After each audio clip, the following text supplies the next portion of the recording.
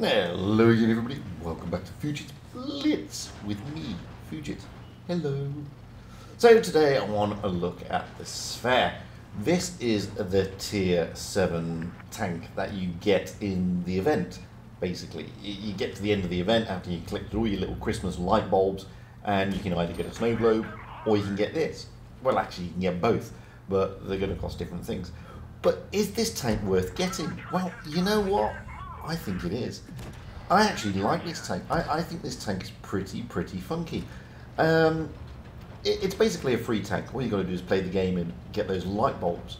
And if you do, then you're going to get this tier 7 medium tank. But what characteristics does this tank have? Well, it's a mixed bag, really. Few people ask me, is it broken, is it OP, or is it meh? And it's none of the above. It's actually rather well balanced. It's got an interesting gun, which we'll get to. It's got pretty decent mobility. It's got a lovely profile. I mean, it's basically, it's a Leo, let's be honest, but it's not the Leo in the tech tree that you get, which is the Swedish tank. I find this one slightly better than the Leo. I find the Leo a little bit clunky compared to this tank, but as I said, there are pros and cons. I mean, it's not like the tank is totally better than the Leo. For one, the gun, whilst it's pretty accurate when it wants to be, and it dishes out decent damage, I mean, it is quite a lengthy load time for a tier 7, but more importantly is the aim time. The aim time is a bit of a problem child, because if you try and fire this tank on the move, then it's more luck than judgment. I mean, the shots can go anywhere. You've really got to wait for that reticle to come down before anything tangible actually happens. You're more likely to be seeing your shots venture off into the middle of no man's land, which nobody wants. Thing is, I mean, armor-wise, you'll get a few troll bounces from it. I was quite impressed with that.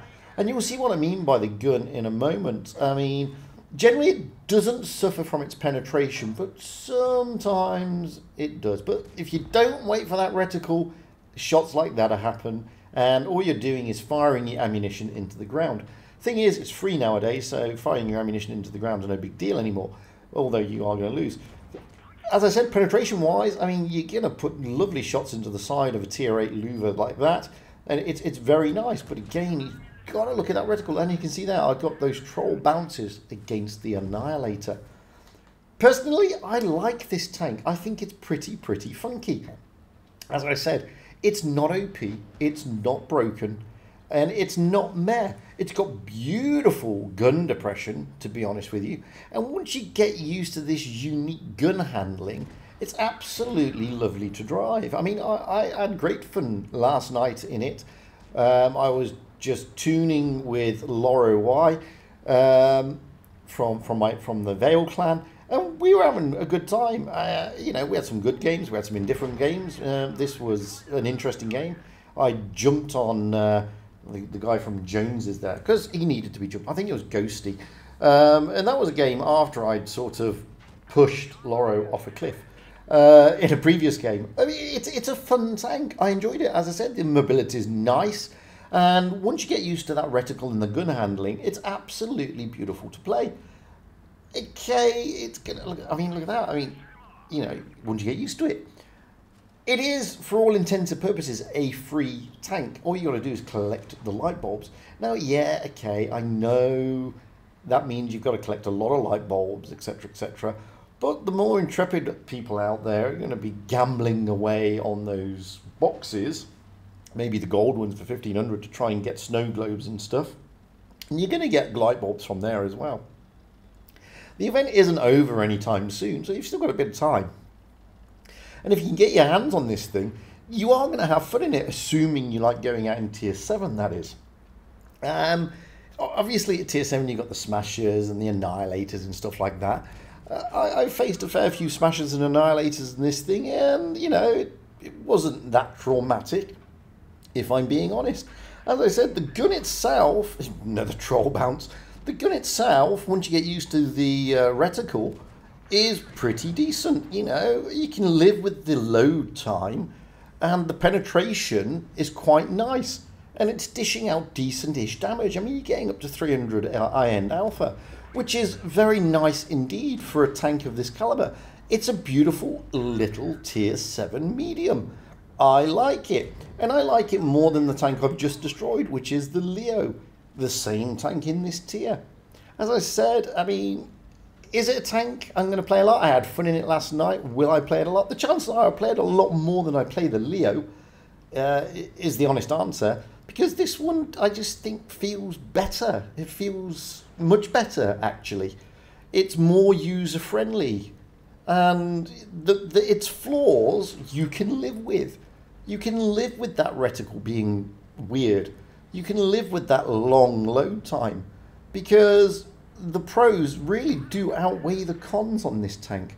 And for what, for all intensive purposes, as I said, is a freebie, you're getting a pretty decent tank for just playing the game. And there's nothing wrong with that. I mean, okay, I haven't set the world on fire in any of the games that I'm showing you. I mean, this one we end up doing just over 3,000 damage. That's only enough for a second class. But look at the mobility of this thing. I mean, you can get around the battlefield nicely. And if you're close enough, you don't need to worry about the reticle, clearly. And if you get behind them, look, it's even easier. So you can put a bit of hurt out there and at the same time put a smile on your face. I mean, it put a smile on my face. I liked it. I think it's half decent. I don't think it's bad. I know a lot of people are going to be disappointed because it's not broken and it's not OP. But it's not bad either. It's certainly not the worst tank in tier 7. I like it. And that's all I have to say on it, really. I like it. It's a nice, funky, little, medium tank in mid-tier. And, you know, it can hold its own against Annihilators, against Smashers. And if you play it right, you'll have fun. As simple as that. So, never knock a freebie. It's going to take you some battles to get those light bulbs, admittedly. But hey, you know, battles are battles. Playing the game for potentially a free tank, what's the problem? And this is freer than the Concept 1B, which is going to cost you a lot more because you need those snow globes. Anyway, I've been Fujit. That's been my take on the Svear, the new tier 7 medium tank. I believe it's a collector, but I could be wrong. No, it's a collector. There you go. By all means, comment on everything below. And remember, guys, till the next time, stay safe out there, have fun on the battlefield, and happy tanking. Because that's what it's all about. Having fun, being happy.